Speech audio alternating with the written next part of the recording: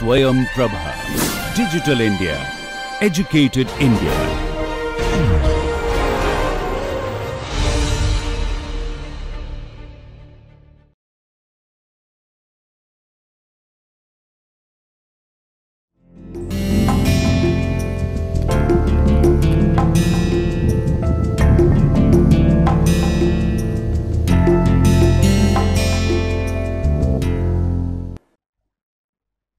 Hello friends, welcome back to the lecture series of Introduction to Science Fiction Studies. In the previous lecture, we have read about the big three authors of science fiction studies. In this lecture, we will take the discussion further and get to know some other authors of science fiction studies. They have contributed a lot, some of them more than the others, but nonetheless, these authors that we are going to discuss today have inspired a generation of science fiction authors throughout the world. Well, we have Verne, Wells, Stevenson and Huxley. These four authors, we are going to know about them and what were their contributions to the world of science fiction. That will be our focus point in this lecture. We will also discuss a little bit about the themes their science fiction work covers. Now let me get a point straight right at the very beginning of the lecture. That is, not all the works that they write include science and technological advancement. No. But the time they refer to, the possibilities they refer to, the speculations they have in their works, that is something we consider a part of the entire science fiction universe. Suppose they're referring to an alternative history, an alternative timeline.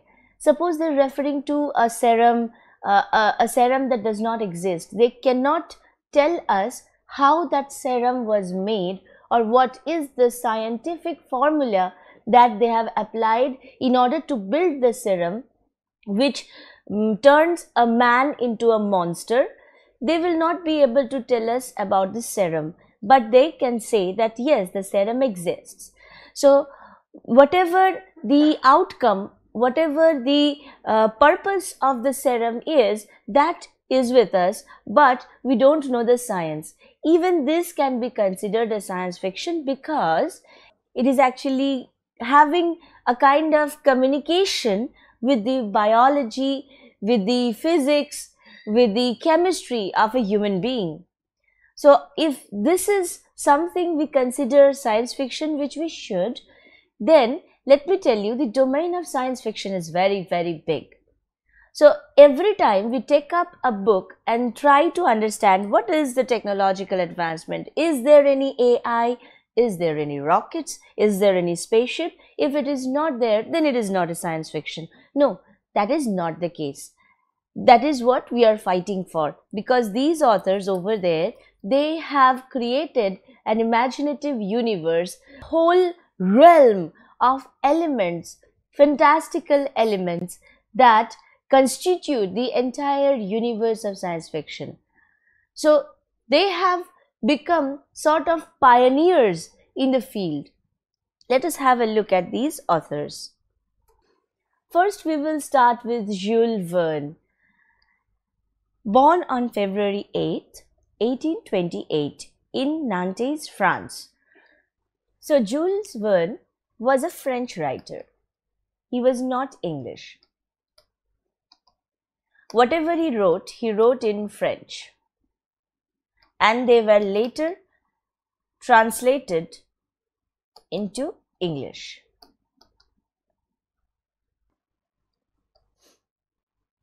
Right? He studied law in Paris, but had a passion for writing literature. Although he was studying law in Paris, but still he shifted to writing literature. Published his first novel, 5 Weeks in a Balloon, in 1863, which became an instant success, let me tell you. This 5 Weeks in a Balloon over here, this particular idea, later on you will see Jules Verne commenting on that idea. why he wrote that and how does he think about it. Does he think of it as a science fiction? So we will take a look at that after we have gone through his life and some of his famous works. Most famous series of novels known as Voyages Extraordinaires. This is a French phrase. That is why it is written like that. In French language, you write the adjective after the noun. So it is roughly can be translated as extraordinary voyages. This is the rough translation of Voyages Extraordinaires. Next included iconic works like Journey to the Center of the Earth. This is very famous. There is a popular movie that was also directed and produced in the last maybe 5-7 years, starring The Rock.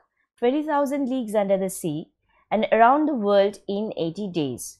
Verne was ahead of his time in envisioning future technologies such as submarines, space travel, helicopters. So when Verne was writing, submarines did not exist, space travel was out of the question, and helicopters was also not built. Although I have taken his name a lot of times, Leonardo da Vinci, he gave the first design of an flying machine. However, he was never able to build one until the Wright brothers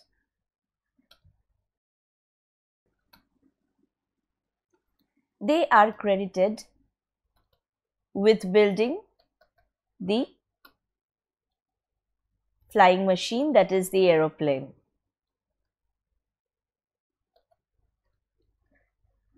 Okay, so helicopters at that time, impossible, nobody could think of it when he was writing stories about these things. His works inspired real-world inventors and scientists. Like I said, whatever he put down in his novels, they inspired real-world inventors and scientists. So scientists began to wonder, really, if that man can imagine, that man can write a story about it, why not we design something like that? Let us try, go ahead with the idea. I have a very favorite saying of mine. When I started reading science fiction, I had this idea that everything that was previously mentioned and is now a reality is a part of science fiction. So I obviously believe this fact. Time removes fiction out of the phrase science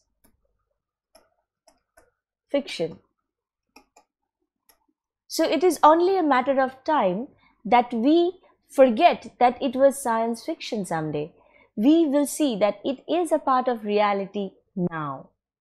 Okay, so influencing future authors, many famous writers including Arthur C. Clarke, Ray Bradbury cited Verne as a major influence on their own works. In the previous lecture, we discussed Arthur C. Clarke, and we also said that the ABC of science fiction is Asimov, Bradbury, and Clarke. So among these authors and the big three authors, that is Clarke, Asimov, and Heinlein, all of these people were very much influenced by what Jules Verne had written long back. They carried forward Verne's legacy. We will also come to that, what one of the authors has to say about Jules Verne in a little moment. So everybody was indebted, I-N-D-E-B-T-E-D, indebted to the works of Jules Verne. This is a list of the famous science fiction composed by Jules Verne. Journey to the Center of the Earth, which was published in 1864. The story follows Professor Otto Lidenbrock, his nephew Axel, and their guide Hans as they embark on a daring expedition to the Earth's core through an extinct volcano. So, the time Jules Verne was writing this, the idea about Earth was there, and there was also the knowledge in the human domain that there is a core of the Earth which is full of magma, which is hot and boiling and everything. So this particular author, Jules Verne, he goes and writes a story about how a professor, his nephew and their guide go deep into the earth and find its core and discover prehistoric time eras, prehistoric animals, landscape. This is fantastical, but even then nobody can imagine that kind of experimentation of going into the hottest part of the earth, that is the Earth's core. 20,000, the next work that we are going to discuss is 20,000 Leagues Under the Sea. Now, one of the aspects of science fiction is experimenting with the environment.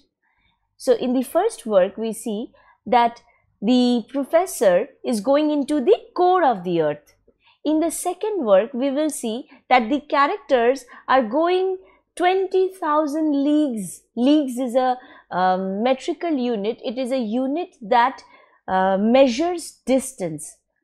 Here, the characters will be going down below into the ocean 20,000 leagues below the water level, below the surface level.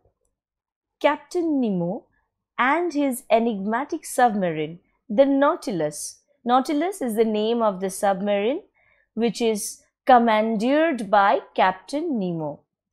Take readers on a deep sea adventure exploring the wonders and mysteries of the ocean.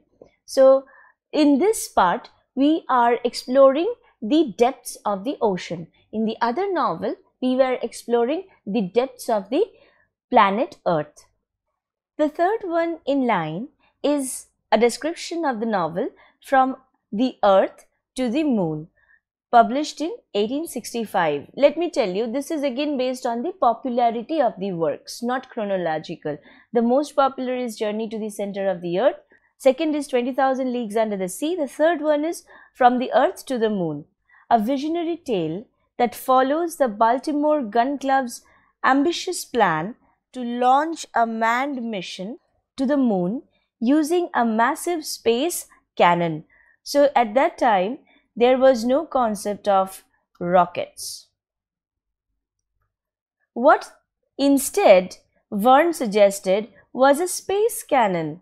Space cannon means you will be installing a cannon in which people will be put, and the pod or the spacecraft, small spacecraft carrying the people, will be put inside the cannon. Then the cannon will be fired and the spacecraft will go. So that time, the idea of propulsion, that time the idea of lifting up of the rockets by ignition of fuel, these things were not over there. Now we have rocket launching centers all over the world. One is there in India at Sriharikota. All the launches of Chandrayaan and other probes that we have sent to the space, everything has been launched from Sriharikota. So that time they did not have the idea of a launch site, but they had thought of an idea of a space cannon which can throw a spacecraft, which can shoot a spacecraft in a particular direction. So the fourth one in this row is Around the World in 80 Days. Personally, this is one of my favorite novels because here it is not directly referring to a science fiction, but it is talking about the change of time as we go around the world. See, very easy to understand. When the world is moving on a particular axis, isn't it? This is the Earth and it is moving like this. This is the circular motion and it is moving. It is called the rotation of the Earth. And if a person moves from this side to that side on the planet, what will happen to his timeline? Instead of losing a day, he will be gaining a day. So that is very fantastic concept which has been introduced in this particular novel. If you go through the novel, you will find it is a novel full of twists and turns, thrilling experience about the person who goes around the world in 80 days. It is a bet actually. Though not strictly science fiction, this adventure novel features Phileas Fogg's attempt to circumnavigate the globe in 80 days, involving innovative transportation and technological advances of the time. There is the mention of steam engine. There is the mention of other transport mechanisms. And all begins with a bet that Phileas Fogg places in front of the club members, that I have calculated that I can travel the world in 80 days. His club member says, no, it is impossible. You cannot travel the world in 80 days because there will be natural disasters, there will be human artificial disasters. Everything can impede your journey. Everything can be an obstacle in your journey.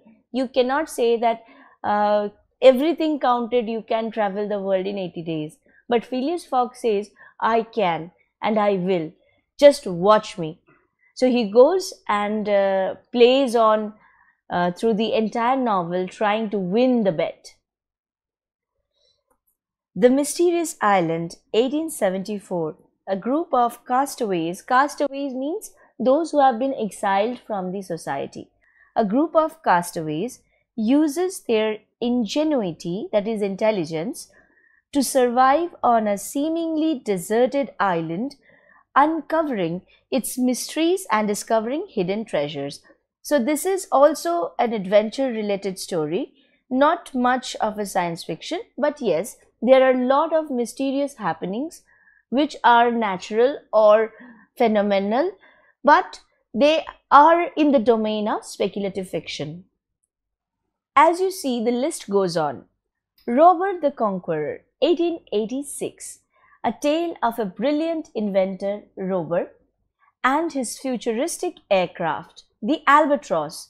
Albatross is the name of his aircraft. So in this one, we find the mention of an aircraft or a flying machine which he uses to challenge the world's best scientists and claim dominance over the skies. This can also be read as a social commentary, that if I have the power to dominate a particular area, then it is quite natural that I will claim this area to be mine. So once this particular person, Robert, he designs the aircraft, he goes and challenges all the scientists and inventors of the world that since I have designed the aircraft, the airspace is mine. The Begum's Fortune, 1879. In this work, Verne explores the idea of a utopian city called Ville Emily, built with advanced technology and innovative social systems. So in this novel, The Begum's Fortune, you will find mention of advanced technologies which were not there in that day, but some of which are there today in our daily lives, and innovative social systems. Social system means the way a person carries oneself in the society. There is a hierarchy in our society. In that society, that hierarchy is different. The Purchase of the North Pole, 1889, also known as Topsy Turvy, the novel presents an ambitious plan to shift the Earth's axis by purchasing the North Pole and using heavy artillery. Can you imagine? Consider purchasing Mount Everest. Can we go and outright say to the world governments, to the country's governments, that I want to purchase Mount Everest? That is not a property, that cannot belong to a particular person. It can be within the geographical boundary of a particular state or a country, but never belong to a particular person. But in this novel, we are seeing privatization of natural resources, natural formations. Can you buy a river? Can you buy an ocean? No, but we in our world have seen that a person can buy an island. Island can belong to a person. So slowly, as the people get rich, someday they will be buying countries. Rest assured about that. So the novel presents an ambitious plan. So this person goes to buy North Pole. That I am going to buy the North Pole of the exact point of North Pole of the Earth, and after that I am going to use some machines and try to shift the North Pole from where it is to a different part. So that is called terraforming. Let me tell you, terraforming. It means reformation of the entire planet. The next one in this row is The Clipper of the Clouds, 1887. The story revolves around the invention of a giant airship. See, so the first time we mentioned aircraft is in this particular story, that is Robert the Conqueror. The second time we come here, the Clipper of the Clouds, the one who cuts through the clouds. The story revolves around the invention of a giant airship, Albatross 2. So here we had Albatross, and here we are having Albatross 2. Let me tell you, Albatross is actually the name of a bird, which is an oceanic bird. It flies over the seas. It is seen mostly near the seas, big water bodies. Capable of carrying passengers on high-speed transatlantic flights. So Atlantic is the name of the ocean, Atlantic Ocean, and transatlantic means across the Atlantic Ocean. So Albatross is that giant airship, that giant aircraft which is able to carry passengers within itself and can carry them from one part of Atlantic Ocean to the other side of Atlantic Ocean. Facing the Flag, 1896, an adventure that centers on the invention of an immensely powerful weapon, the fulgurator, which poses a threat to global security. So here we find that science and technology creating weapons. This is as old as it gets. Whenever there is scientific developments in a society, people tend to use it to attack other areas, try to get more property.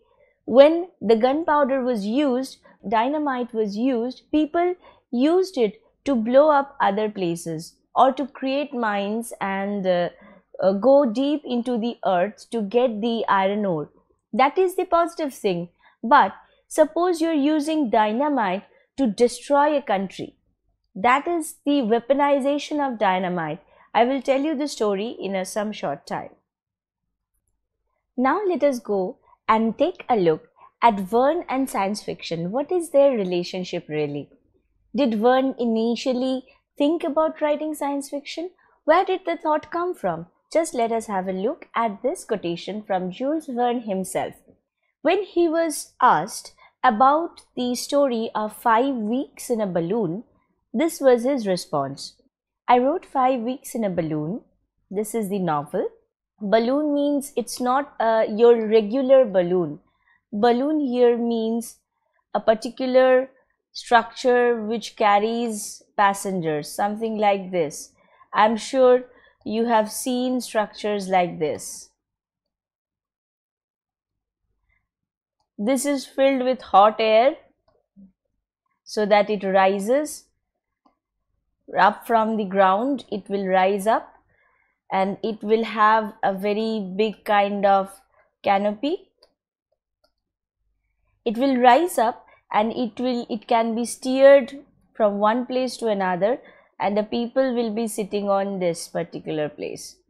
So instead of this, he considered it a complete spaceship kind of thing, and this hot air balloon was his first idea of a flying machine or a flying aircraft. Right? So this entire structure that he imagined, was it just because of experimenting with the field of science fiction? I wrote this particular novel not as a story about ballooning, that is traveling via balloon, but as a story about Africa. I always was greatly interested in geography, history, and travel, and I wanted to give a romantic description of Africa. Now, there was no means of taking my travelers through Africa otherwise than in a balloon, and that is why a balloon is introduced. I may say that at the time I wrote the novel, as now, I had no faith in the possibility of ever steering balloons.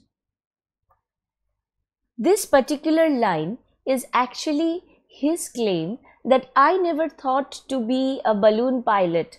I don't even know if that kind of balloon can be steered, that is sent in one particular direction. Steering, car steering, you understand, I'm sure all of us are familiar with the word steer.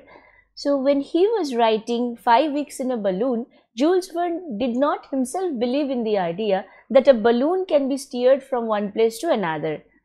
Because what we understand, it is like a gas, hydrogen or helium gas, and we give small balloons to children, and it is for entertainment.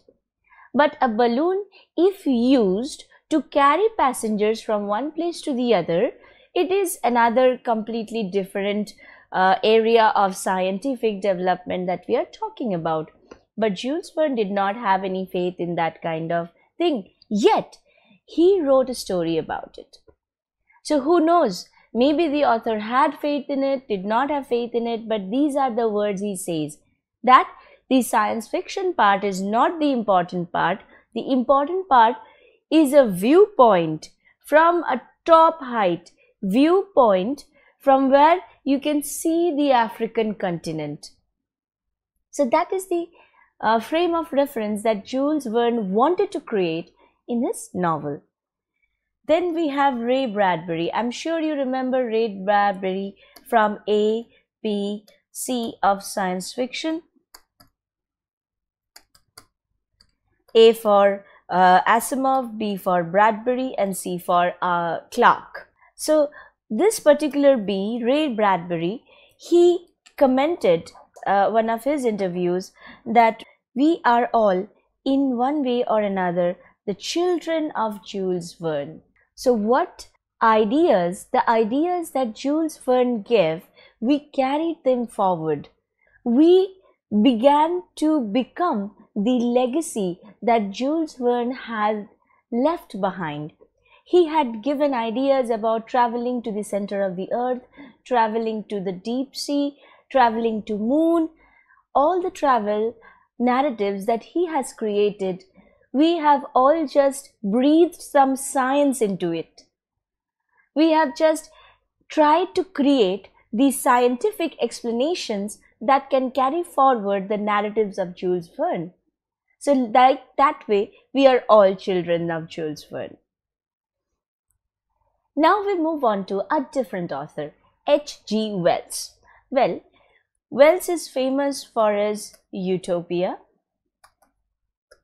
We have a separate lecture of Utopia and Dystopia, both separate lectures. You will find more about this word in those lectures, but he has written famously about societies, thought about societies which are futuristic, which are good, which create a kind of atmosphere around us that can be a possibility in the future. That is what H.G. Wells says. So they are called as Wellsian Utopia.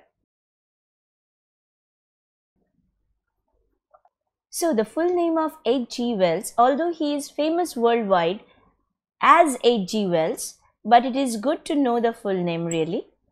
Herbert George Wells, born on September 21, 1866 in Bromley, Kent, England, Raised by working class parents, his childhood was marked by poverty and ill health. So not every author has a fairy tale kind of life. Not every author is actually, in fact, literature comes from places where there is suffering. Because when there is suffering, when there is ordeals, when there is struggle, a person starts to speculate, starts to meditate, starts to reflect on the situation, philosophize it, metaphorize it, and present it to other people. So, H.G. Wells came from a background of poverty and ill health. He pursued a teaching career, but he soon shifted to writing. So, originally, he wanted to be a teacher, but then again, he found out that he is better off as a writer. Wrote utopian and speculative fiction, envisioning a better future for humanity. So, like I mentioned before, Wells is famous for his utopia and the vision he had for the future. The Shape of Things to Come presented a long-term vision of world peace and global governance. So, this is again wishful thinking. We call this a wishful thinking. That someday the entire world will have peace, no country will be fighting with any other country, and the government of the world will be one. There will be a centralized system of governance and every country will be happy with that. That is his vision for the future. This is a list of famous science fiction works by H.G. Wells. The number one work about which everybody talks, that is The Time Machine, published in 1895, popularized the concept of time travel. The protagonist, known as the time traveler, journeys into the distant future and witnesses the evolutionary divergence of humanity. We have seen that humanity right now is under threat of casteism, class distinction. There is higher class, lower class, middle class. Everywhere there is this kind of dichotomy, this kind of hierarchy.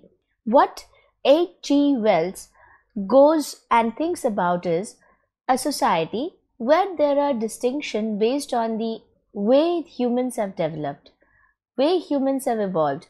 They have evolved into two different kind of species. That is what the Time Machine is about. But the very interesting science fiction aspect of this particular novel is that there is the mention of time machine, a machine which can convey one person from the present to the future or can bring somebody from the future to the present. The War of the Worlds, Martian invasion on Earth. So these aliens, the inhabitants of Mars, they come to Earth and they try to kill everybody. Imaginative portrayal of extraterrestrial beings and advanced technology, explores themes of imperialism, human resilience, and the vulnerability of mankind against superior forces. Till this time, we, of all the creatures on this planet, we think ourselves to be the most superior creature ever.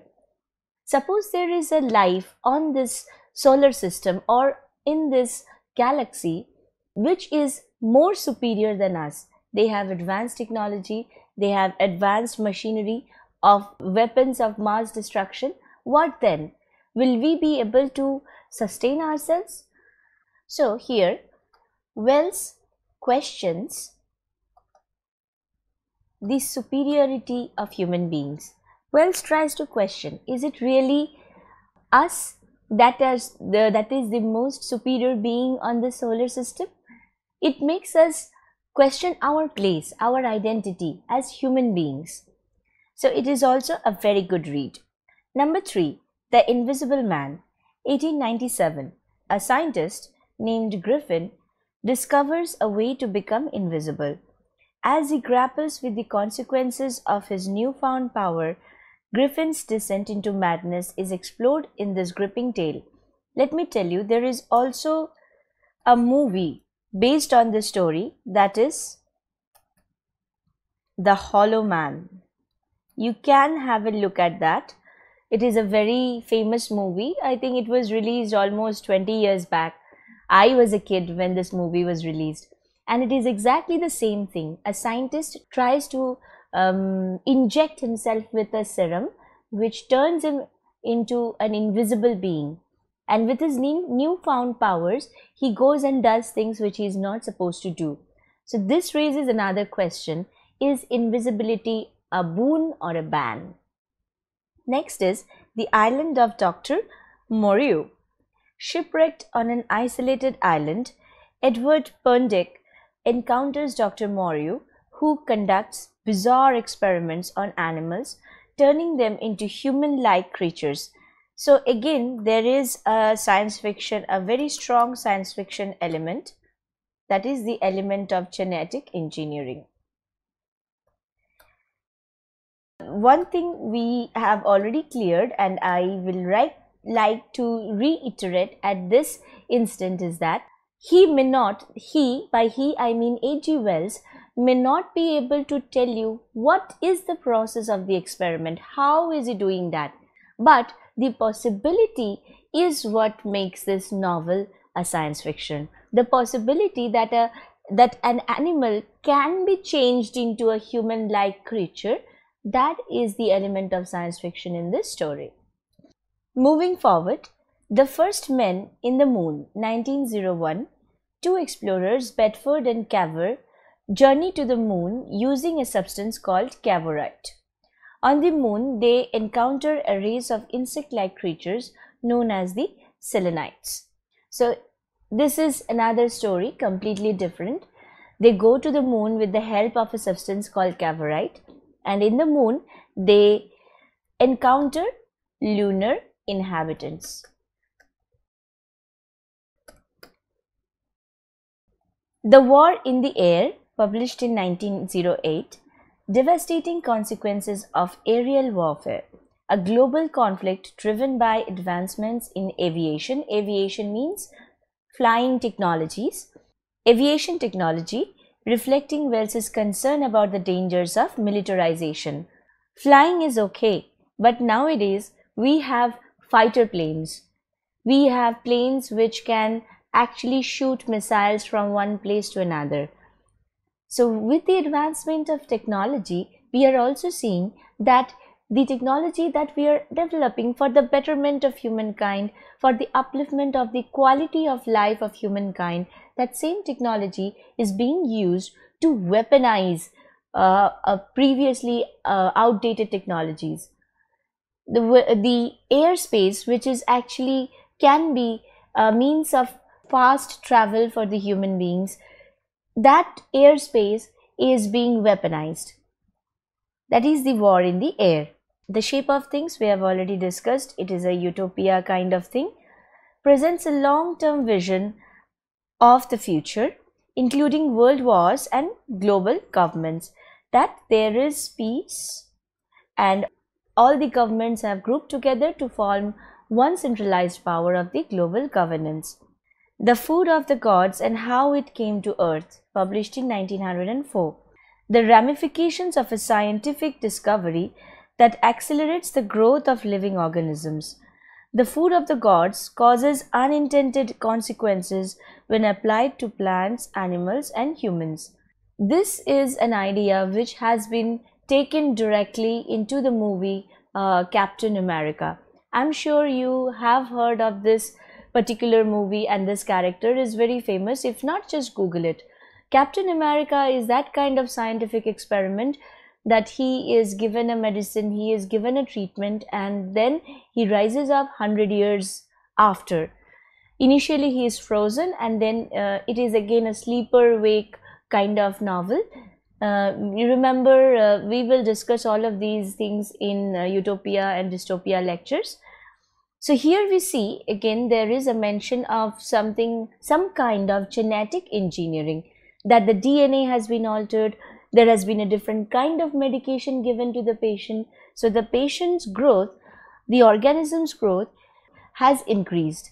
That is, overnight, if a baby is born, overnight the baby will grow to a fully functioning human being, not mentally but physically. This is the third author that we are going to deal with, that is R.L. Stevenson. He is not a very popular author of science fiction, but he is a very popular author in himself. Born in November 13, 1840 in Edinburgh, Scotland, so he's a Scottish author, into a family of lighthouse engineers. So he was born into a family which had already a history of engineering, history of science, history of technology. Father and grandfather were renowned lighthouse designers and engineers. If you are not familiar with the word lighthouse, let me tell you, lighthouse is a kind of structure which is built near the sea ports, so that at night the lighthouse can guide the ships traveling in the distance, guide them safely to the shore, because it is not possible to light up the entire sea, to put sea lamps. It is not possible. So the captain sees the lighthouse from far and is able to safely steer his ship from deeper waters to shallower waters and hit the port. Attended the University of Edinburgh to study engineering, but focused more on literature and composition. So initially, like his father and grandfather, he was also sent to study engineering. So all the people seeing the video right now, if you have faced this kind of parental pressure that no, you have to study engineering, there is no future in arts, let me tell you something. R.L. Stevenson would not have become R.L. Stevenson had he pursued engineering. Focused more on literature and composition. Became a bohemian and declared himself an atheist. So the parental pressure at his home was so much so that he revolted outright. During that time, there was no fashion of keeping your hair long, but he started keeping his hair long and wearing very funny kind of dresses according to that fashion. He outright went and declared in front of his Christian family that I don't believe in God. Can you imagine the strength that a person requires to say something like that in front of his family members? And then also Stevenson writes a letter to his friend. I have been very successful at disappointing the two people in my life who cared about me so much. I have given up on their happiness and I have successfully done that. The two people meaning his parents. Most famous works include Treasure Island, Kidnapped, and The Strange Case of Dr. Jekyll and Mr. Hyde. Influenced several literary works of Joseph Conrad. Because his literary works were mostly related to the sea, there were lots of description of islands and voyages. Voyages means traveling through the sea, and sea issues, sea related issues. If you are out on the sea, there will be certain issues. So those things he had described so wonderfully in his novels that Joseph Conrad, who uses sea very much in his novels, actually followed him, and his information went on to build many of Joseph Conrad's work. This is the most famous work of science fiction by R.L. Stevenson, and perhaps one in only 2-3 works. All of his works are adventure works. You can have and go and look at it. So this particular novel, The Strange Case of Dr. Jekyll and Mr. Hyde, while primarily categorized as a horror novella, this iconic work can be considered proto-science fiction. That is, before the science fiction originally existed, this was the idea of what science fiction would be, due to its exploration of dual personalities and a scientific experimentation. The story revolves around Dr. Henry Jekyll, who creates a potion to unleash his dark side, transforming him into the sinister Edward Hyde. So there are two personalities.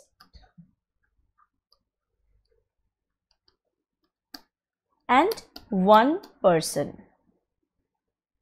So inside that one person, there are two personalities. I'm sure all of you have known, because you are living in India, you must have heard of the famous Bollywood movie Bhool Bhulaiya, right? So in that movie, you see the character of Avni. She has split personalities. Once she is our dearly beloved Avni, who has recently come from outside and staying in the novel.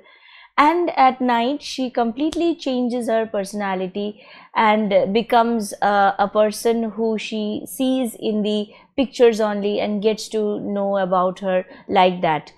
That is Manjulika. Everybody has nowadays memes about Avni and Manjulika, but this is actually a derivation from the original story, The Strange Case of Dr. Jekyll and Mr. Hyde, where two personalities were seen to reside within one body. So it is not only a science fiction kind of novel, but it also talks about the psychological perception. The entire vista of psychology was immediately called into action when this novel was being written. Aldous Huxley. Now let us consider about one of the most influential science fiction writers. Although he did not write many science fiction works, but one of his work is so famous that nobody can discuss dystopia without discussing Huxley. Born on July 26, 1894 in Godalming, Surrey, England, to a family of prominent intellectuals. So Huxley had already intellectual background. Attended Eton College, later studied English literature at Balliol College, Oxford. So he is one of the university wits, if we can call them like that now. At 16, contracted an eye disease, left him nearly blind for several years. Despite his visual impairment, he continued to read and write with the aid of magnifying glasses. Can you imagine the devotion a child, a teenager, a 16-year-old boy has? He is reading through magnifying glasses because he is almost blind. He is writing with the help of magnifying glasses.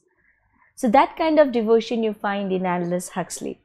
Brave New World. This is the most famous work of Huxley, published in 1932. A dystopian novel depicted a future society controlled by technology and a totalitarian government, exploring themes of conformity and loss of individuality. We have a separate lecture on dystopia, and I have discussed this novel in a very detailed manner. So you can just go to that lecture and watch it. You need not worry. This is one of the most important foundation stone of dystopian literature. But Huxley did not only wanted to paint a very sad picture of the future world. He also wrote something called The Island, a utopian novel presenting a vision of an ideal society based on spiritual and psychological principles. So one time Huxley believed that the future is going to be so bleak, so bad, the society is going to disintegrate, there will be artificial production of babies, there will be genetic engineering, people will no longer be the same, the humanity that we are experiencing right now will drain away from our society. After writing all of these things, Huxley felt that he has gone too far. Now, in order to create a balance, he needed to write something which is a positive view of the future. So he went and wrote The Island in 1962. It talks about ideal society based on spiritual and psychological principles. So there the value is given to the spirit of a person, to the ethics and values that is inculcated in a human being. Next, he was very much interested in psychedelic experiences. In 1950s, became interested in psychedelic substances, particularly mescaline and LSD, experimented with these substances and documented his experience in the book The Doors of Perception, written in 1954. These are all, this mescaline and LSD, these are addictive drugs. But thank God, Huxley was not an addict. If anything but an addict, he experimented with these drugs and he wanted to write something about the experiences. So that is what he did. When he went and wrote literature, The Doors of Perception, he actually documented what are the things that he was experiencing while he was having the effects of these drugs on his body and mind. Associated with prominent writers like T.S. Eliot and George Orwell. T.S. Eliot is a Nobel Prize winning writer. He has contributed to the entire movement of modernism right from 1922, the publication of The Waste Land. If you are interested in reading T.S. Eliot, you can just go and Google 20th century literature, you will find him right there. And George Orwell. We also have Orwell's 1984 as a part of the dystopian literature lecture. So you can read the details of George Orwell there. Other notable works included Point Counterpoint and The Perennial Philosophy. These are some famous works by Aldous Huxley. Brave New World, we have discussed this again, but we will talk about the genetic engineering, psychological manipulation, society dominated by consumerism and mass entertainment. There you will also find that the society that has been created is very much manipulated. The people who are going to work, they are actually working throughout the day and getting addicted to drugs and other alcoholic substances throughout the night. So they don't really have any problem with the government because they don't have any time for critical thinking. Next, he writes Brave New World Revisited in 1958. This non-fiction work, this is not a fiction work, let me tell you, it is a kind of an essay, a non-fiction work, serves as a follow-up to Brave New World and re-examines its predictions and themes in light of the evolving world. So in this essay, Huxley goes and tries to compare that we have discussed Brave New World, the society, the system there, but is it a part of our reality? Is it a part of our reality now? That is something which he discusses, compares, contrasts, contradicts in this particular non-fiction work. After Many a Summer Dies the Swan, 1939, delves into the themes of immortality, the pursuit of eternal youth, and the consequences of trying to escape death. We all have this tendency. We like to feel that we are going to live forever. This is our belief. We want to believe that, and we will always remain young. So youth forever and life forever. These are the two things human beings aim for throughout their life. But we know that is not true. So that possibility, the possibility of extending the life of human beings, the possibility of extending the youth of human beings has been explored in this particular work. Ape and Essence, 1948, set in a post-apocalyptic world, satirizes human behavior, potential consequences of unchecked scientific advancements. So if there is a scientific advancement and it is unchecked, that means we have designed the machine to harvest the power of the nucleus of an atom. But what have we done with it? Have we powered plants? Have we powered the cities, the villages? No. We have made bombs. Bombs to destroy cities and destroy other people's lives and homes. This is an example of unchecked scientific advancements. There is no check on that. No, but yes, all the governments of the world, they have come to a consensus that we are not going to use nuclear warfare or nuclear bombs, because if we do that, the entire world will go extinct. This is the check that the government is putting on this kind of technology. Island, 1962, we have already discussed this, a utopian society, remote island that seeks to balance spiritual, ecological, that is related to the environment, psychological elements. This is a list of reference books that we have. Jules Verne at Home, Ray Bradbury, Introduction, Smith John, The Dystopian Vision of Aldous Huxley, Webb Barner's The Science Fiction of Aldous Huxley, Science and Technology and the Art of Robert Louis Stevenson, and my favorite, David Seed's Science Fiction, A Very Short Introduction.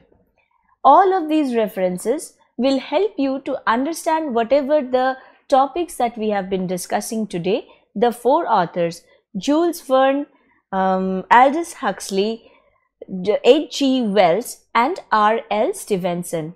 All these four authors have contributed to the basic ideas of science fiction. Whenever you consider an idea of split personality, you will be remembering R.L. Stevenson. Whenever you consider the idea of a very bad kind of society where human beings are going to suffer, you will remember Brave New World by Aldous Huxley. Whenever you come across a science fiction work, a novel, a story, a movie where people are traveling from one place to the other, from one galaxy to the other, from Earth to the Moon, from the Mars to Earth, you will remember H.G. Wells, because he has experimented so much with this entire travel thing. And also Jules Verne, the idea of traveling deep inside the earth, the idea of traveling deep inside the ocean, going and finding fantastical creatures over there. Every time you watch a movie, you will remember these authors because their contribution has been primary in the field of science fiction. Now it is time to take hold of the references and go forward, have a look at the questions. Do you think you can answer this question after this lecture series? Let us have a look at the questions first. What are the major contributions of R.L. Stevenson to the field of science fiction?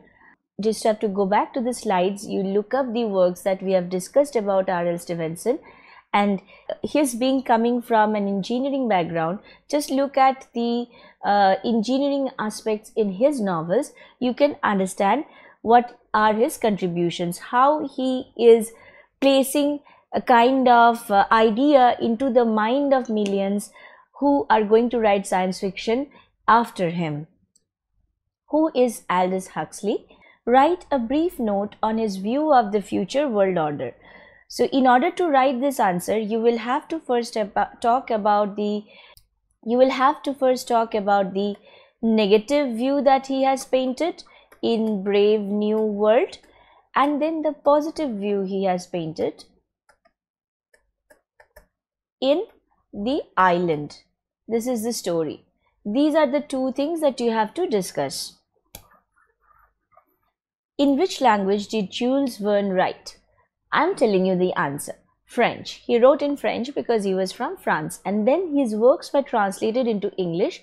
But here is the thing. The earlier translations of Jules Verne were so pathetic that the translators themselves tried to take credit. They added their own ideas.